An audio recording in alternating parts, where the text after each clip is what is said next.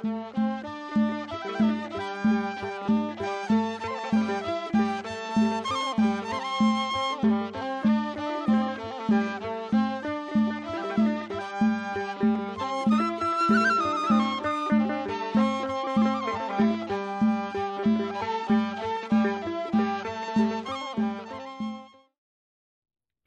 አብ ወወልድ ወመንፈስ ቅዱስ አሐዱ አምላክ አሜን። ሰላም የድምጽ የሚሰማችሁ የልዑል እግዚአብሔር ቤተሰቦች በሙሉ እንደምን ቆያችሁ? እንደምን ከረማችሁ? አሜን። የአምላካችን የልዑል እግዚአብሔር ስሙ ዛሬም ዘወትርም ከአጽናፈ ዓለም እስከ አጽናፈ ዓለም የከበረ የተመሰገነ ይሁንልን። አትለየውምና እናታችን እመቤታችን ቅድስት ድንግል ማርያም ልጇ ወዳጇ ባከበራት በወደዳት መጠን የከበረች የተመሰገነች ትሆንልን። ጻድቃን አባቶቻችን፣ ጻድቃን እናቶቻችን፣ ቅዱሳን ሰማዕታት፣ ደናግላን፣ መነኮሳት፣ ታማኝ የእግዚአብሔር አገልጋዮቹ ቅዱሳን መላእክት እግዚአብሔር አምላካችን በሰጣቸው ክብርና ማዕረግ ልክ የከበሩ የተመሰገኑ ይሆኑልን። ዛሬ እንግዲህ በዚህ ዝክረ ተዋሕዶ በተሰኘው መንፈሳዊ ቻናል ላይ ከስር በርዕሱ እንደተቀመጠው ስለ 7 ነገሮችና ስለ ቤተክርስቲያን ሁለቱ ያላቸውን ግንኙነት ለማየት ነው የምንሞክረው። አምላካችን ልዑል እግዚአብሔር ቢፈቅድልን ማለት ነውና የነዚህን የሁለት ነገሮችን ቁርኝት ለማየት እንሞክራለን ማለት ነው። አምላከ ቅዱሳን ከሁላችን ጋር ይሁን፣ አሜን። በመጽሐፍ ቅዱስ እንግዲህ በመጽሐፍ ቅዱስም በቤተክርስቲያናችንም ትምህርት በ7 ቁጥር የሚታወቁ ብዙ ነገሮች አሉ። 7 ቁጥር በመጽሐፈ ምሳሌ ምዕራፍ 24 ከቁጥር 16 እንደተቀመጠው በዕብራውያን ዘንድ ፍጹም ቁጥር ተደርጋ ትወሰዳለች። ፍጹም ቁጥር ናት። በ7 ቁጥር የተገለጸ 7 ጊዜ የተሰጠ ነገር ፍጹም ነው፣ ክቡር ነው ብለው ዕብራውያን ያምናሉ። እንዲሁ እግዚአብሔር አምላካችንም እንደምናውቀው ፍጥረታቱን በ7 ቀን ነው የወሰናቸው። ከሰኞ እስከ እሑድ ያሉትን ቀናት ስንቆጥር ማለት ነው። እንዲሁ በእስራኤልም በ7 ደመና እየተመሩ ከግብጽ ከባርነት ይኖርበት ከነበረበት ግብጽ እንደወጡ ቤተክርስቲያናችን ታስተምራለች እና 7 ቁጥር አውዱ ትምህርቱ ሰፊ ነው። ከቤተክርስቲያናችን ጋር ያለው ግንኙነት በ7 ቁጥር የሚመሰሉ ብዙ ነገሮች አሉ ቤተክርስቲያናችን ማለት ነው። ዛሬ አምላካችን ቢወድ እንግዲህ የምናነሳው ይህንኑ ርዕሰ ጉዳይ ነው። በ7 ነገሮች ያሉ በቤተክርስቲያናችን ያሉ አስተምህሮች ምንድናቸው የሚሉትን አጠር እያደረግን ነው የምንማማረው ማለት ነው። እንግዲህ ይህን 7 ቁጥር በተመለከተ የመጀመሪያ የምናነሳው የእመቤታችንን ነገር ነው ማለት ነው። እመቤታችን ቅድስት ድንግል ማርያም 7 ጊዜ የተሰጠች ቅድስት እናት ናት። ቅድም በመጽሐፈ ምሳሌ ምዕራፍ 24 ከቁጥር 16 ላይ ዕብራውያን 7 ቁጥር እንደ ፍጹም ቁጥር ያሉ እንደ ፍጹም ቁጥር ይቆጥራሉ ብለን እንዳየን እመቤታችን ቅድስት ድንግል ማርያም በዕብራውያን ዘንድ ፍጹም ተደርጋ የምትቆጠርበት አንደኛው 7 ጊዜ የተሰጠች እናት በመሆኗ ነው። ይህ እንዴት ሆነ የሚለውን ስንመለከት እንግዲህ አበው አባቶቻችን እንዳስተማሩን አምላካችን ልዑል እግዚአብሔር አዳምን ከመፍጠሩ በፊት እመቤታችን ቅድስት ድንግል ማርያም በእርሱ ሕሊና በአምላክ ሕሊና ታስባ ትኖር ነበረ። እንግዲህ በአምላክ ሕሊና ታስባ ከመኖር ነው የመጀመሪያው ስጦታነት ለነቢያት ተሰጠችው። ለነቢያት እንዴት ተሰጠች? በተስፋ ተሰጥታለች እመቤታችን ለአበው አባቶቻችን ለቅዱሳን ነቢያት አባቶቻችን ማለት ነው። እመቤታችን ቅድስት ድንግል ማርያም አዳም ከበደለ በኋላ ብቸኛ ተስፋቸው ከእርሷ የሚወለደው አማናዊው መድኃኒት ወልድ ኢየሱስ ክርስቶስ ነውና እርሷን በተስፋ ከእግዚአብሔር አብ ተረክበዋል ማለት ነው። ስለዚህ የመጀመሪያ ስጦታነቷ እመቤታችን ይሄ ነው። በአምላክ ሕሊና ታስባ ትኖር ነበረ። ከዛ በኋላ ለአበው አባቶቻችን በተስፋ ተሰጥታለች። ስለዚህ በተስፋ አበው ነበረች ማለት ነው እመቤታችን ቅድስት ድንግል ማርያም። እንግዲህ ሁለተኛው ለነቢያት በተስፋ ከተሰጠች በኋላ ወደ አማናዊት እናቷና አባቷ ለቅድስት ሐናና ለቅዱስ ኢያቄም ተሰጥታለች ማለት ነው እመቤታችን። ይሄ ሁለተኛ ጊዜ የተሰጠችው ስጦታነት ነው። ስለዚህ በአባቷ በቅዱስ ኢያቄምና በእናቷ በቅድስት ሐና ዘንድ እስከ 3 ዓመት ከቆየች በኋላ የስዕለት ልጅ ነበረችና እመቤታችን ቅድስት ድንግል ማርያም ለሶስተኛ ጊዜ ለቤተ መቅደስ ተሰጠች ማለት ነው። ሶስተኛ ስጦታነቷ ይሄ ነው። ለቤተ መቅደስ ተሰጠች ማለት ነው። ቤተ መቅደስ እያገለገለች እግዚአብሔርን ሕዝቡንም ካህናቱን ጭምር እያስደሰተች በአገልግሎቷ እመቤታችን ከቆየች በኋላ እመቤታችን ቅድስት ድንግል ማርያም በአራተኝነት ለስጦታነት ተሰጣለች ማለት ነው። ለማን የተሰጠችው? በአራተኝነት ለዮሴፍ ነው ማለት ነው። ለአረጋዊ ዮሴፍ በስጦታነት በአራተኝነት ተሰጣለች ማለት ነው።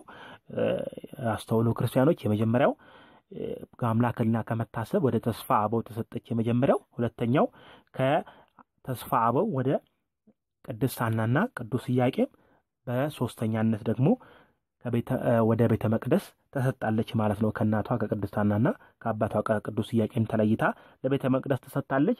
በአራተኝነት በ15 ዓመት ዕድሜዋ እመቤታችን ለአረጋዊ ዮሴፍ ይጠብቃት ዘንድ በስጦታነት ተሰጣለች ማለት ነው። እንግዲህ ከዮሴፍ በኋላ ደግሞ እመቤታችን ለልጇ ለወዳጇ ለፈጣሪዋ ለአምላኳ ለመድኃኒታችን ለአምላካችን ለኢየሱስ ክርስቶስ በስጦታነት ተሰጣለች ማለት ነው። ይሄ አምስተኛ ስጦታነቷ ነው። እንግዲህ ለጌታችን ከተሰጠች በኋላ በስድስተኝነት እመቤታችን ቅድስት ድንግል ማርያም የተሰጠችው ያው በእግረ መስቀል ሁላችንም እንደምናውቀው ለወልደ ነጎድጓድ ለወንጌላዊው ቅዱስ ዮሐንስ ተሰጣለች ማለት ነው። በስጦታነት በስድስተኝነት ደረጃ ማለት ነው። ሰባተኛው ደግሞ እመቤታችን ቅድስት ድንግል ማርያም ከዮሐንስ በኋላ ደግሞ በዮሐንስ በኩል ለሁላችን ለፍጥረት ሁሉ የተሰጠችበት መሰጠት ስጦታነት ነው ማለት ነው። እና እነዚህ ሰባቱ እመቤታችን በስጦታነት ለፍጥረቱ ሁሉ የተሰጠችበት ሁነት በሰባት ቁጥር በቤተክርስቲያናችን ትምህርት አለ ማለት ነው። ይሄ የመጀመሪያው ሰባት ቁጥርና ቤተክርስቲያን ያላቸው ግንኙነት ነው ማለት ነው። እመቤታችን ፍጽምት ናት የምትባለው አንደኛውና መሰረታዊ ይሄ ነው። ሌላኛው በሰባት ቁጥር በቤተክርስቲያናችን የሚታወቀው ሰባቱ አባቶች በመባል የሚታወቀው ነው። እንግዲህ ሰባቱ አባቶች ብለን ስንነጋገር በቤተክርስቲያናችን ሰባት አባቶች አሉ። የመጀመሪያው ከሁሉ በላይ የሚሆን በማቴዎስ ወንጌል ምዕራፍ 6 ከቁጥር 9 እንዲሁ ደግሞ በትንቢተ ሚልክያስ ምዕራፍ 1 ከቁጥር 10 ላይም እንደተቀመጠልን ከሁሉ በላይ የሚሆን አባታችን ልዑል እግዚአብሔር ነው። የመጀመሪያው አባት ልዑል እግዚአብሔር ነው። ሁለተኛው አባት የንስሐ አባት ነው ወይም የነፍስ አባት የምንለው ማለት ነው። ይህም በማቴዎስ ወንጌል ምዕራፍ 18 ከቁጥር 18 ላይ ተቀምጧል። ሶስተኛው ወላጅ አባት ነው። ወላጅ አባት በስጋ የሚዛመደን ወላጅ አባት ነው። መዝሙረ ዳዊት መዝሙር 102 ከቁጥር 13 ላይ ተቀምጧል። አራተኛው የክርስትና አባት ነው። የክርስትና አባት አራተኛው አባት ነው። የሉቃስ ወንጌል ምዕራፍ 2 ከቁጥር 25 ላይ ተቀምጧል። አምስተኛው የጡት አባት የሚባለው ነው። ይሄ ብዙዎቻችን ላናውቀው እንችላለን። እንግዲህ የጡት አባት ማለት ያልወለደውን ልጅ እንደ ልጁ አድርጎ ከእግዚአብሔር በረከት ለማግኘት ሲል እንደ እናትና እንደ አባት የሚያሳድግ አባት መጠሪያ ስም ነው የጡት አባት ማለት። ስለዚህ በስጋ የማይዛመደውን ልጅ ከእግዚአብሔር በረከትን ጸጋን አገኝበታለሁ ብሎ እንደ እናትም እንደ አባትም ሆኖ የሚያሳድግ ተንከባክቦ የሚያሳድግ አባት የጡት አባት በመባል ይታወቃል። ይሄ አምስተኛው ነው። ስድስተኛው የስልጣን አባት ወይም የቆብ አባት በመባል የሚታወቀው ነው። ይሄም ብዙዎቻችን ላናውቀው እንችላለን። የቆብ አባት ስንል እንግዲህ ዲያቆናትን ቀሳውስትን እየሾመ የሃይማኖት ልጆቹ እንዲሆኑ የሚያደርግ ነው። በተለይ ጳጳሳትንም ያመለክታል። በሐዋርያት ሥራ ምዕራፍ 6 ከቁጥር 16 ላይ በሰፊው ተገልጿል። ሰባተኛው የቀለም አባት ነው። ይሄ ከስሙ እንደምናየው የቀለም አባት ማለት በቅዱሳት መጻሕፍት ንባብና ትርጓሜውን አስተምህሮ በሃይማኖት ብዙዎችን ደቀ መዛሙርት አድርጎ የሚወልድ አባት ማለት ነው። በሁለተኛ ጢሞቴዎስ ምዕራፍ 3 ከቁጥር 12 እስከ 17 በሰፊው ተቀምጧል ማለት ነው። እነዚህ እንግዲህ በቤተክርስቲያናችን ሰባቱ የሚባሉት አባቶች ናቸው ማለት ነው። እግዚአብሔር አምላካችን የንስሐ አባት፣ ወላጅ አባት፣ የክርስትና አባት፣ የጡት አባት፣ የስልጣን አባት እንዲሁ ደግሞ የስልጣን ወይም የያዕቆብ አባት እንዲሁም ሰባተኛው ደግሞ የቀለም አባት በመባል በቤተክርስቲያናችን የሚታወቅ ነው ማለት ነው። ሌላኛው በሰባት ቁጥር በቤተክርስቲያናችን ያለው አስተምህሮ ሰባቱ ሰማያት ነው። በስነ ፍጥረት ትምህርት ሁላችንም በተወሰነ መልኩም እንደምናውቀው በደንብም እንደምናውቀው ስነ ፍጥረት ትምህርትን በተለይ የተማርን ሰዎች ይህንን በደንብ ያውቁታል። ሰባቱ ሰማያት ተብለው በቤተክርስቲያናችን ትምህርት ያሉ አሉ። የመጀመሪያው ጽርሐ አርያም ነው። ሁለተኛው መንበረ መንግስት ነው። ሶስተኛው ሰማይ ውዱድ ነው። አራተኛ ኢየሩሳሌም ሰማያዊት፣ አምስተኛ ኢዮር፣ ስድስተኛ ራማ፣ ሰባተኛ ኤረር ናቸው። እነዚህ የመላእክት ከተሞች ናቸው ማለት ነው። እነዚህ ሰባቱ ነገሮች በቤተክርስቲያናችን ሰባቱ ሰማያት ተብለው ያሉ ትምህርት አለ።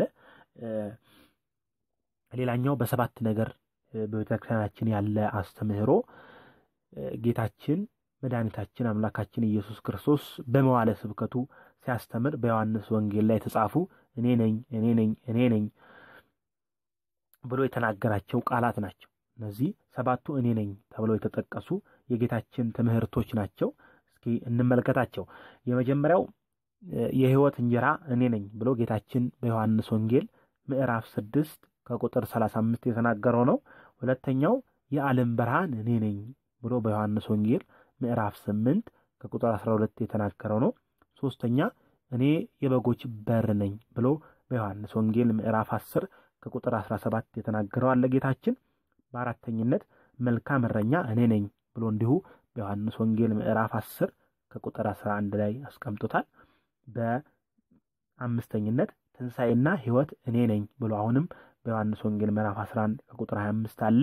በስድስተኝነት እኔ መንገድና እውነት ሕይወትም ነኝ ብሎ ጌታችን በዮሐንስ ወንጌል ምዕራፍ 14 ከቁጥር 6 አስቀምጦታል። የመጨረሻው ወይንም ሰባተኛው እውነተኛ የወይን ግንድ እኔ ነኝ ብሎ ጌታችን አሁንም በዮሐንስ ወንጌል ምዕራፍ 15 ከቁጥር 1 ላይ አስቀምጦታል ማለት ነው። እንግዲህ እነዚህ ጌታችን እኔ ነኝ ያለ የተናገራቸው ያስተማራቸው ትምህርቶቹ በሰባት ቁጥር ልክ በቤተክርስቲያናችን አሉ ማለት ነው። ሌላኛው በሰባት ቁጥር በቤተክርስቲያናችን ያለው የሰባቱ ሊቃነ መላእክት ዝርዝር ነው። 72ቱ ሊቃነ መላእክት የምናውቃቸው ከቅዱስ ሚካኤል አንስቶ እስከ ቅዱስ ሳቁኤል ያሉት በሰባት ቁጥር የተወሰኑ ናቸው። ይህንን በመጽሐፈ ሄኖክ ምዕራፍ 6 ከቁጥር 1 እስከ 8 ላይ እንዲሁም ደግሞ በዮሐንስ ራእይ ምዕራፍ 4 ከቁጥር 5 ላይ በሰፊው ተዘግቦ አለ። አንደኛው ቅዱስ ሚካኤል ነው። ሁለተኛ ቅዱስ ገብርኤል፣ ሶስተኛ ቅዱስ ሩፋኤል፣ አራተኛ ቅዱስ ራጉኤል፣ አምስተኛ ቅዱስ ኡራኤል፣ ስድስተኛ ቅዱስ ፋኑኤል፣ ሰባተኛ ቅዱስ ሳቁኤል ናቸው ማለት ነው። እነዚህ ሰባቱ ሊቃነ መላእክት እንዲሁ በቤተክርስቲያናችን በሰባት ቁጥር ልክ ተወስነው ያሉ ናቸው ማለት ነው። ሌላኛው ሰባቱ አጽርሐ መስቀል የሚባሉት በቤተክርስቲያናችን እንዲሁ በሰባት ቁጥር ልክ የተወሰኑ ናቸው። እንግዲህ ሰባቱ አጽርሐ መስቀል ስንል ጌታችን ኢየሱስ ክርስቶስ ለቤዛ ዓለም በደብረ ቀራንዮ በዕለተ ዓርብ በመስቀል ላይ ተሰቅሎ የተናገራቸው ቃላት ናቸው። እነዚህ ሰባቱ አጽርሐ መስቀል የሚባሉት ማለት ነው። እነሱም የመጀመሪያው አምላኬ አምላኬ ለምን ተውከኝ ብሎ ጌታችን በማቴዎስ ወንጌል ምዕራፍ 27 ከቁጥር 46 ላይ የተናገረው የመጀመሪያው ነው። ሁለተኛው የአይሁድን ግፍ ተመልክቶ አይሁድን የሚሰሩትን ተመልክቶ ጌታችን አባት ሆይ የሚያደርጉትን አያውቁምና ይቅር በላቸው ብሎ የተናገረው በሉቃስ ወንጌል ምዕራፍ 23 ከቁጥር 34 ላይ ተቀምጦ ያለው ነው። በሶስተኝነት እውነት እልሃለሁ ዛሬ ከኔ ጋር በገነት ትሆናለህ ብሎ ለፈያታዊ ዜማ የተናገረው በሉቃስ ወንጌል አሁንም በምዕራፍ 23 ላይ ተቀምጦ ያለው ነው። አራተኛ አንቺ ሴት እነሆ ልጅሽ እናትህ እነኋት ብሎ እመቤታችንን ለዮሐንስ የሰጠበት ዮሐንስንም ደግሞ ለእመቤታችን የሰጠበት ንግግር አለ በሶስተኛነት። ይህም በዮሐንስ ወንጌል ምዕራፍ 19 ከቁጥር 27 ላይ ተቀምጦ አለ። ጌታችን ሌላኛው በአምስተኝነት የተናገረው ተጠማሁ ብሎ የተናገረው ቃል አለ። ይህም በዮሐንስ ወንጌል ምዕራፍ 19 ከቁጥር 29 ላይ አለ። ስድስተኛ ተፈጸመ ብሎ የተናገረው ቃል አለ ዮሐንስ ወንጌል ምዕራፍ 19 ከቁጥር 30 ላይ። እንዲሁ በሰባተኝነት አባት ሆይ ነፍሴን በእጅህ አደራ እሰጣለሁ ብሎ ጌታችን በመጨረሻነት ደግሞ የተናገረው ሉቃስ ወንጌል ምዕራፍ 23 ከቁጥር 46 ላይ ያለ ኃይለ ቃል ነው ማለት ነው። እንግዲህ እነዚህ ሰባቱ አጽርሐ መስቀል በመባል የሚታወቁ በሰባት ቁጥር ልክ ያሉ የሚታወቁ የቤተክርስቲያናችን አስተምህሮ ነው። ሌላኛው ሰባት ቁጥርን ስናነሳ ሰባቱ ራሶች በመባል የሚታወቁ አሉ በቤተክርስቲያናችን።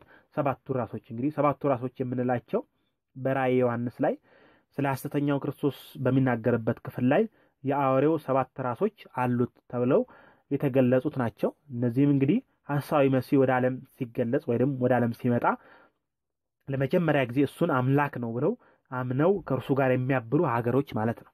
እነዚህም እንግዲህ በቤተክርስቲያን ትምህርት የታወቁ ናቸው። ኢራን፣ ኢራቅ፣ ግሪክ፣ ሜዶን፣ ግብጽ፣ ጣሊያንና እስራኤል እነዚህ ሰባቱ ሀገሮች ናቸው ማለት ነው። ሐሳዊ መሲህ የሚቀበሉ በሰባት ቁጥር ልክ የተቀመጡ በቤተክርስቲያናችን ሌላኛው ትምህርት ይሄ ነው።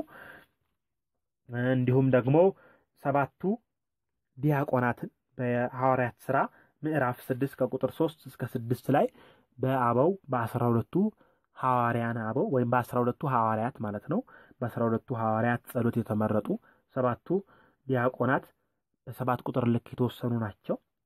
አንደኛው ቅዱስ እስጢፋኖስ ነው። ሁለተኛ ቅዱስ ፊልጶስ፣ ሶስተኛ ቅዱስ ጵሮክሮስ፣ አራተኛ ቅዱስ ኒቃሮና፣ አምስተኛ ቅዱስ ጢሞና፣ ስድስተኛ ቅዱስ ጳርሜና፣ ሰባተኛ ቅዱስ ኒቆላዎስ ናቸው። እነዚህ በሰባት ቁጥር ልክ የተወሰኑ የመጀመሪያዎቹ የቤተ ክርስቲያን ዲያቆናት ናቸው። በሐዋርያት ጸሎት የተመረጡ የመጀመሪያዎቹ ዲያቆናት ናቸው ማለት ነው። ሌላኛው በሰባት ቁጥር የተቀመጠው ሰባቱ አጽዋማት የሚባሉት ናቸው። በቤተክርስቲያናችን አንድ ሰው በፍትሐ ነገሥትም እንደተቀመጠልን አንድ ሰው 7 ዓመት ከሞላው በኋላ የግድ የታወቀ ደዌ ሕማም ካልከለከለው በቀር የግድ ሊጾማቸው የሚገቡ ሰባቱ አጽዋማት አሉ በቤተክርስቲያናችን። እነዚህም አብይ ጾም፣ ሐዋርያት ጾም፣ የሐዋርያት ጾም፣ የፍልሰታ ጾም ወይም ጾመ ማርያም፣ ጾመ ነቢያት፣ ጾመ ገሃድ፣ ጾመ ነነዌ፣ ጾመ ድህነት ናቸው ማለት ነው። ጾመ ድህነት ማለት የሮብና የዓርብ ጾም ማለት ነው። እነዚህ አጽዋማት እንግዲህ በሰባት ቁጥር ልክ በቤተክርስቲያናችን የምንማራቸው ናቸው። ሌላኛው በሰባት ቁጥር ልክ የተቀመጡልን በመጽሐፈ ምሳሌ በምዕራፍ 6 ከቁጥር 16 እስከ 19 ላይ በሰፊው ተዘግቦ የምናገኘው ጌታችን መድኃኒታችን አምላካችን የሚጠራው ወይም የሚጠላው ሰባት ነገሮች ተብሎ የተዘገቡ አሉ። እነዚህም የመጀመሪያው ትዕቢተኛ ዓይንን እግዚአብሔር ይጠላል ብሎ ተናግሯል ጠቢቡ ሰለሞን። ሁለተኛው ሐሰተኛ ምላስ ናት። ሶስተኛ የንጹሐንን ደም የምታፈስ እጅ ናት። አራተኛ ክፉ ሐሳብን የሚያፈልቅ ልብ ነው። አምስተኛ ወደ ክፉ የምትሮጥ እግር። ስድስተኛ በሐሰት የሚናገር ሐሰተኛ ምስክር። ሰባተኛ በወንድማማቾች መካከል ጠብን የሚያፈራ ተብለው እነዚህ ሰባቱ በእግዚአብሔር ዘንድ የተጠሉ ነገሮች ተብለው በሰባት ቁጥር ልክ የተቀመጡ ናቸው። እንዲሁም ደግሞ እንደ ቅድስት ቤተክርስቲያናችን እንደ መጽሐፍ ቅዱስም አስተምህሮ ሰባቱ የጸሎት ጊዜያት ተብለው የተቀመጡልንም አሉ። እንግዲህ ክርስቲያኖች በቀን ውስጥ ጸሎት የሚያደርጉባቸው የታወቁ 7 ጊዜያት አሉ። ይሄ በዋናነት የቅዱስ ዳዊትን ሕይወት መሰረት በማድረግ ቤተክርስቲያናችን ያስቀመጠችልን ነው። ዳዊት ብቻ ግን አይደለም። በቤተክርስቲያናችን አበው አባቶቻችን ዘወትር ለጸሎት፣ ለጾም፣ ለበጎ ምግባር የተጉ ናቸውና በሀገራችንም ዳግማዊ ቄርሎስ ሊቁ አባ ጊዮርጊስ ዘጋስጫ እንግዲህ ሁላችን እንደምናውቀው ይህ ቅዱስ አባት በስፋት በድርሰቶቹ እንደምናውቀው በመጽሐፈ ምስጢር በተለያዩ መጽሐፍቱ የምናውቀው ይህ ቅዱስ አባት የቤተክርስቲያን ጠበቃ የነበረ ታላቅ ቅዱስ አባት ነው አባ ጊዮርጊስ ዘጋስጫ። እና ይህንን የጸሎትን በተመለከተ እንደውም የሰው ልጅ 7 ጊዜ ብቻ አይደለም መጾም ያለበት። እንዴት የሰው ልጅ በቀን ውስጥ 7 ጊዜ ብቻ ይጸልያል? 24ቱንም ሰዓት መጸለይ ያለበት ብሎ ሰዓታት ዘማልት ሰዓታት ዘለሊት ብሎ ይህንን ድርሰት ደርሶ ቤተክርስቲያን አሁን ድረስ የምትገለገልበትን ይህንን ድርሰት ደርሶ ከመንፈስ ቅዱስ የተገኘ ይህንን ደገኛ ድርሰት ደርሶ ቤተክርስቲያን 24 ሰዓት አገልግሎቷ እንዲሆን ያደረገ አባት ነው። እና ክርስቲያን አይደለም 7 ጊዜ ከዛም በላይ ይጠበቅበታል በጸሎትን በተመለከተ ማለት ነው። እና እንግዲህ እነዚህ 7ቱ የጸሎት ጊዜያት የሚባሉት ነግህ ላይ ጠዋት 12 ሰዓት ላይ የምንጸልየው ጸሎት አለ። መጽሐፈ መክብብ ምዕራፍ 5 ከቁጥር 3 ላይ የተቀመጠው። ሁለተኛው ሰለስቱ ሰዓት የሚባለው ሁለተኛው ጸሎት ከጠዋቱ 3 ሰዓት ጀምሮ ያለ ነው። የነብዩ ዳንኤልን መሰረት በማድረግ በትንቢተ ዳንኤል ምዕራፍ 6 ከቁጥር 10 ላይ አለ። እሱን ምሳሌ በማድረግ የምንጸልየው በ3 ሰዓት የምንጸልየው ጸሎት ነው። ሶስተኛው 6 ሰዓት ላይ ወይንም እኩለ ቀን ላይ የምንጸልየው ጸሎት ነው። ይሄም መዝሙረ ዳዊት መዝሙር 54 ላይ ተቀምጦ አለ። በአራተኝነት ተሰዓቱ ሰዓት የሚባለው ጸሎት ነው። ይሄ ከቀኑ 9 ሰዓት ላይ የምንጸልየው ጸሎት ነው። ጌታችን በመስቀል መዋሉን እያሰብን በሰፊው የምንጸልየው ጸሎት ነው። አምስተኛ የሰርክ ወይንም ከቀኑ 11 ሰዓት ላይ የምንጸልየው ጸሎት ነው። ይሄም በመዝሙረ ዳዊት መዝሙር 140 ላይ ተቀምጦ አለ። ስድስተኛ የንዋም ጸሎት የሚባለው ጸሎት ነው። ይሄም ከምሽቱ 3 ሰዓት ጀምሮ ያለ ጸሎት ነው። መዝሙረ ዳዊት መዝሙር 135 ላይ በሰፊው አለ። እንዲሁ ደግሞ መዝሙረ ዳዊት መዝሙር 118 ላይ የምናገኘው የመጨረሻው ወይንም ሰባተኛው የጸሎት ጊዜ መንፈቀ ሌሊት የሚባለው ወይም እኩለ ሌሊት ላይ የምንጸልየው ጸሎት ነው ማለት ነው። እንግዲህ ይሄ ሌላኛው በቤተክርስቲያናችን በሰባት ቁጥር ያለው አስተምህሮ በመጽሐፍ ቅዱስም ያለው አስተምህሮ ነው ማለት ነው። ሌላኛው 7 ቁጥርን ስናነሳ ሰባቱ ተአምራት የሚባሉት ጌታችን አምላካችን መድኃኒታችን ኢየሱስ ክርስቶስ በተሰቀለ ጊዜ የተፈጸሙትን ተአምራት ነው የሚያመለክት ነው የሰባቱ ተአምራት የሚባሉት ማለት ነው። ከነዚህም እንግዲህ 3ቱ በሰማይ 4ቱ ደግሞ በምድር የተፈጸሙ ናቸው። ከነዚህም 7ቱን ስንመለከት የመጀመሪያው የፀሐይ መጨለም ነው። ሁለተኛ የጨረቃ ደም መሆን ነው። ሶስተኛ የከዋክብት መርገፍ ወይንም ከብርሃናቸው መራቆት ማለት ነው። አራተኛ የዓለቶች መሰነጣጠቅ፣ አምስተኛ የመቃብራት መከፈት፣ ስድስተኛ የሙታን መነሳት፣ ሰባተኛ የቤተ መቅደስ መጋረጃ ከሁለት መቀደድ ናቸው ማለት ነው። እነዚህ 7ቱ ተአምራት በመባል የሚታወቁ በመጽሐፍ ቅዱስም በቤተክርስቲያናችንም ያለ ትምህርት ነው። ይህንን ተአምራቱን በሰፊው በማቴዎስ ወንጌል ምዕራፍ 27 ከቁጥር 51 እስከ 54 ላይ በሰፊው ተዘግቦ እናገኘዋለን ማለት ነው። ይሄንና ሰፊ በ7 ቁጥር ልክ ያሉ ቤተክርስቲያናችን ትምህርቶች አሉ። ለምሳሌ ብናነሳ 7ቱ ምስጢራተ ቤተክርስቲያንን ብናነሳ 7ቱ አብያተ ክርስቲያን የሚባሉትን ብናነሳና በሰፊው በ7 ቁጥር የተመሰሉ ብዙ ምስጢሮች አሉ በቤተክርስቲያናችን።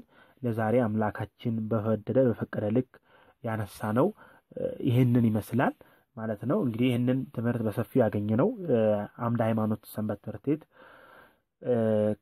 በየወሩ ተዘጋጅቶ ከሚወጣ መጽሔት ላይ የተገኘ መረጃ ነው። እንደ እግዚአብሔር መልካም ፍቃድ ይህን ያክል ከተነጋገርን ይበቃናል። ያስተማረን እንድናውቅ የረዳን አምላካችን ልዑል እግዚአብሔር ስሙ ዛሬም ዘወትርም እስከ ዘላለሙ ድረስ ይክበር ይመስገን። እንግዲህ መንፈሳውያን ወዳጆቼ፣ መንፈሳውያን እህት ወንድሞቼ የዝክረ ተዋሕዶ የተሰኘ መንፈሳዊ ቻናል ነው። ይህንን ቻናል በዋናነት በመግቢያውም እንደጠቀስነው መንፈሳዊ ነገሮችን የምንማማርበት ነው። ለነፍሳችን ቀለብ ለሰማይ መንገድ ስንቅ የሚሆኑ የእግዚአብሔርን ቃል በቤተክርስቲያናችን በኦርቶዶክሳዊት ተዋሕዶ ቤተክርስቲያን አስተምህሮ መሰረት ላይ በመሆን የምንማማረው ትምህርት ነው እና ይህንን ለወዳጆቻችን በማጋራት ጥያቄዎችም ካሉ መንፈሳዊነትን በተመለከተ ከቤተክርስቲያን ጋር ተያያዥነት ያላቸውን ጥያቄዎች ከስር መጻፍና ማስቀመጥ ትችላላችሁ። ያንን እያነሳን በተወሰነ ባጭር እያደረግን ምላሽ እየሰጠን በመንፈሳዊታችን የምናድግበት ዕውቀታችንም ደግሞ እያሰፋን የምንሄድበት ዘወትርም ደግሞ እንደታዘዝነው በቅዱስ መጽሐፍ እየተዘጋጀን ለመሄድ እንሞክራለን ማለት ነው። አምላከ ቅዱሳን ከሁላችን ጋር ይሁን። ያስተማረ አምላካችን ስሙ የተመሰገነ ይሁን። ወስብሐት